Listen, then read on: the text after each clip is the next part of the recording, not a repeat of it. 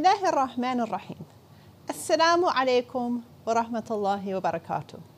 Welcome to this exciting new series in which we are going to be exploring an issue that particularly affects our communities in the West, but also in other countries as well.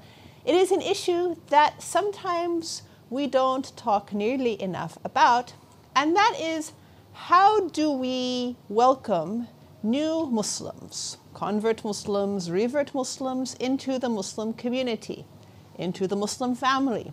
How do we make them feel that they are part of the Ummah? What kind of problems are they facing that we can help with? Now, I'm going to tell you a secret. As a wise person once said, good advice is good advice.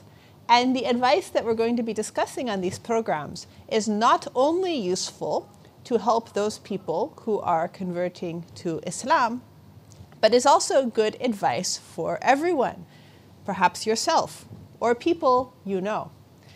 Because some of us may be facing some of the same challenges and situations as people who convert to Islam, especially if we're on our own. Perhaps someone, for example, comes to the United States as a PhD student from a Muslim country or doesn't have any family. Maybe they don't have practicing Muslim family, or for whatever reason, maybe they're returning to Islam. Many of the things we discuss on these programs will be relevant to many people, albeit the main focus is with respect to how to find some practical solutions to some of the challenges that new Muslims face. Because it is very sad. Do you know that out of every 10 people who become Muslim, so every 10 people, you can look around the masjid and find 10 new Muslims, 7 of them will leave Islam within a couple years. This statistic is astounding. Why would 7 out of 10 people leave Islam? Do they have a problem with Allah Ta'ala? Is it theological? It's very rare that you find people who become Muslim saying, oh, I left Islam because I decided I don't believe in Allah, or I don't believe in the Holy Quran, or I don't believe in the Holy Prophet. Sallallahu alayhi wa alayhi. No. Usually it is social issues, community issues, the challenge of finding a Muslim husband or wife, acceptance in the community, access to Islamic knowledge. These are the things that unfortunately drive some people away. It is very sad. But we can change this. We can have a positive outlook to life. And inshallah, by considering what we can do to make a better community for everyone, we can turn this statistic around. Bismillahir Rahmanir Rahim. Allah Ta'ala says in His holy book, Bismillahir Rahmanir Rahim, Ud'u ila sabili rabbika bil hikmati wal maw'izati al-hasana. Allah Ta'ala tells us to call people to the path of Allah Ta'ala with 2 things, with wisdom and with good advice. This ayah contains a very straightforward statement, a very straightforward assumption, and that is, we should be calling people to Allah Ta'ala. And this is something we may do on a daily basis. You may be calling your children to Allah. You may be calling your spouse or your brothers and sisters to Allah Ta'ala. And also, one of the best things we can do within society is invite people to the worship of Allah Ta'ala. Not in an annoying way. And we all know what I mean by annoying, like those people who come knocking on your door 8 in the morning. They want to tell you why Jesus is going to save you. That can be a bit annoying, but rather in a way which is tactful and appealing to people. And inshallah, they appreciate the discussion whether or not they choose to embrace Islamic monotheism. So, calling people to Islam is an essential part of our religion. But I am going to ask a question. And I would like you to self-reflect on this question. Really, give it some thought. Ask yourself, what do I truly believe? And that is, do we truly believe that Islam is the one religion, or the correct religion, for all peoples and at all times? Now you may be thinking to give a logical answer and saying, well, yes, of course Islam is the religion for all people and all times. The Holy Quran is for all people. The Holy Prophet ﷺ came for all people. But is this really what we believe? Or is there somewhere inside where we believe that Islam is only for a group of people? Maybe it's for the East. Islam is for the East and Christianity is for the West. Maybe it's for an ethnic group, a language group. Maybe Islam is for people whose parents are Muslims. How can we figure out what we really believe? Let me put forward a scenario. Let's say someone immigrates to the United States from Korea. There's a fair number of people from Korea. And let's say they become a Christian. I'm sure you've met many dedicated Korean Christians. Are Christians going to look at that person in amazement and say, "You converted to Christianity? That's so good. That's so amazing. You're so much better than us. I've never met a Christian who was Korean. Can you come on our television channel and talk about how you became a Christian?" Right, that doesn't happen. Why doesn't it happen? Because Christians in the West believe that Christianity is the right religion. They believe that everyone should be a Christian. It doesn't matter where they're from. They actively invite people to Christianity, and they think it's normal. Now, it is possible that in the olden years, in those medieval olden years, when Islamic civilization had civilizational ascendancy and was the dominant economic and cultural force in the region, it is possible that people had the same sort of blasé approach to people converting to Islam. You're a Muslim. Well, of course you're a Muslim. Who wouldn't want to be a Muslim? Islam is for everyone. But nowadays, we know the situation has been reversed. There are some Muslims, even if they won't necessarily say it to your face, they do feel a little bit shy about Islam. Sometimes they feel like Islam maybe isn't good enough. That's why some people get very surprised when they see white people like me who are Muslims, because they say, "Oh, white Americans, white Europeans, your culture is so up there and we're down here nowadays. How could you become a Muslim?"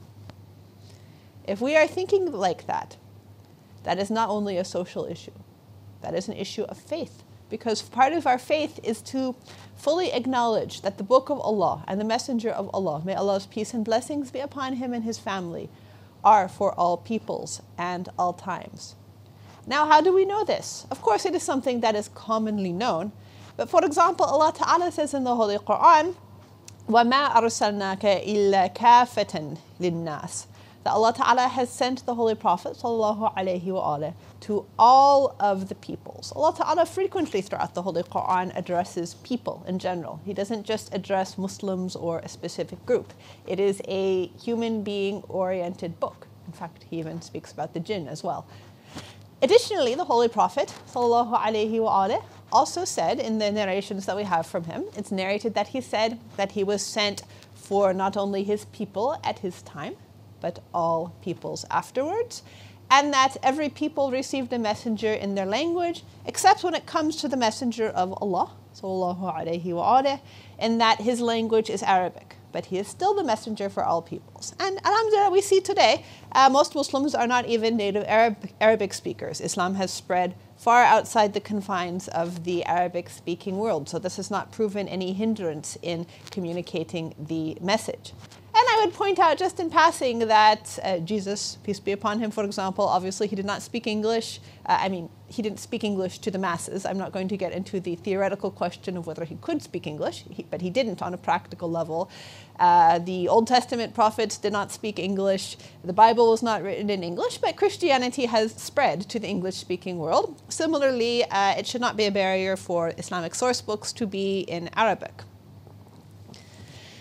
So, there are some interesting narrations with respect to spreading Islam, because the other question that sometimes arises is that, okay, we may agree that Islam is the religion for all people at all times. We don't get unusually surprised if we see people becoming Muslim. We think it's something normal and something good. However, sometimes there is a question in our minds, in our hearts, not necessarily in our minds, but in our hearts about whether we really should be trying to spread Islam. Now, this is one of those areas where we do find, at least in the West, there is a bit of a Sunni-Shi'i divide on this issue, and that the Sunni community, by and large, I'm not saying 100%, but by and large, they tend to invite people to Islam quite actively. You find people giving out books about Islam. They're there to answer questions. A new person comes to the mosque, they welcome them, welcome brother, welcome sister. I'm not saying the community doesn't have its challenges, but this is one area where they are doing quite well. However, sometimes in the Shi'i community we find the opposite. Even if someone wants to come and learn about the Shi'i school of thought, they can't get answers. People don't always want to talk about them. No one perhaps will speak to them when they go to an Islamic center or a mosque. So this is definitely one area of improvement. And there isn't the same culture among many of the Shia, for various reasons, that we should be doing outreach work.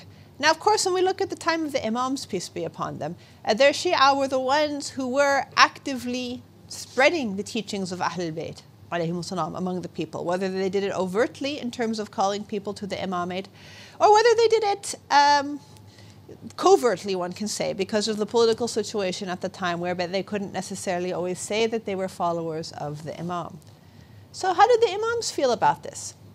Now, very frequently we hear the narration saying, be silent callers to us, right? Call people to our path, so Islam, Ahlul Bayt, alayhim as-salam, with other than your tongues, غَيْرِ أَلْسِنَتِكُمْ. We've all heard that, right? So sometimes some people get the idea that we shouldn't call people to Islam. But is this the only narration we have about calling people to Islam? You know, did the Prophet, peace be upon him, and his family, did he call people to Islam without speaking? Did he only call people to Islam through his good behavior? Does this mean that we're not supposed to speak about religion at all? And of course it does not. Even in the ayah of the Holy Quran, which we were just discussing, it says that we should invite people to the way of Allah Ta'ala. This was the sunnah of the prophets. As a matter of fact, we even have in a narration from Imam Ali Zain al-Abidin, alayhi salam, that speaking, in terms of speaking versus silence, speaking is good when it is inviting people to the way of Allah, because this is the sunnah of the prophets. So this narration to call people to Islam or to the path of Ahlul Bayt through other than speaking, it has a good message. The good message, of course, is that our actions speak louder than words, and people will be more influenced by your good behavior, your honesty, your reliability, your hard work, and so on, than if you just sit there and talk about all these things.